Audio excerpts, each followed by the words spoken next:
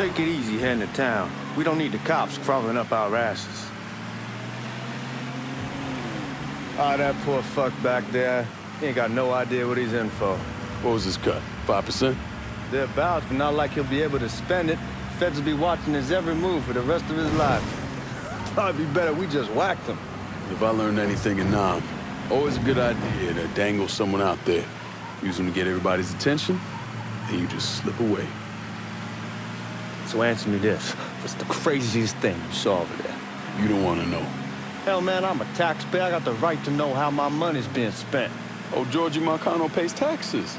Damn right I do. That's how they got Al Capone, and I ain't going to prison for no fucking tax bill. Huh. Come on, you're gonna attract the cops. Anyway, come on, you gonna answer the question or what? We on the coast of Quang Nai, evacuating the civvies for Charlie overran everything. Anyway, we getting him onto a medical ship, and this woman walks up. She got a baby in one hand and the leash to a pig in the other. She starts up the ramp, and the MP stops her and tells her, you can only bring one thing on board.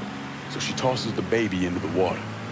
MP goes ape, tells someone dive in after the kid, starts screaming at the woman, wants to know what the fuck she's thinking. You know what she says to him? She says, I can always have another baby. Jesus fucking Christ. Hey man, you asked.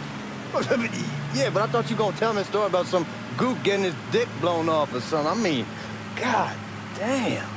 It's not a fault. But not like you think. The conditions over there, man. Jesus Christ. One day you're raising cattle, tending your rice. Next day everything bombed flat.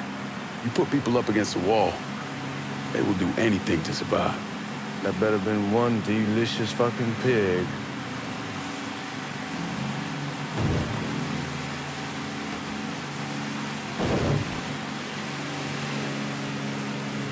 What are you doing?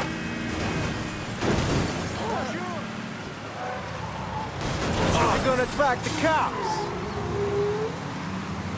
Guards at the reserve probably won't be too keen on you waltzing around with that piece of yours. I'll just leave it under the seat.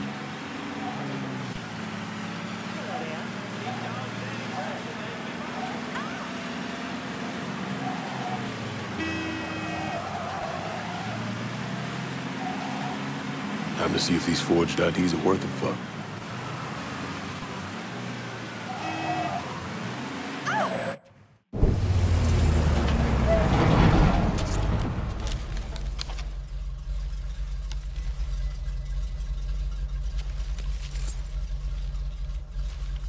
Back it up to the loading dock.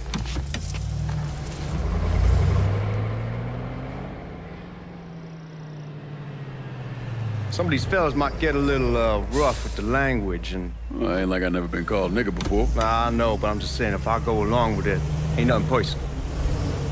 The only thing I care about is getting our hands on that money.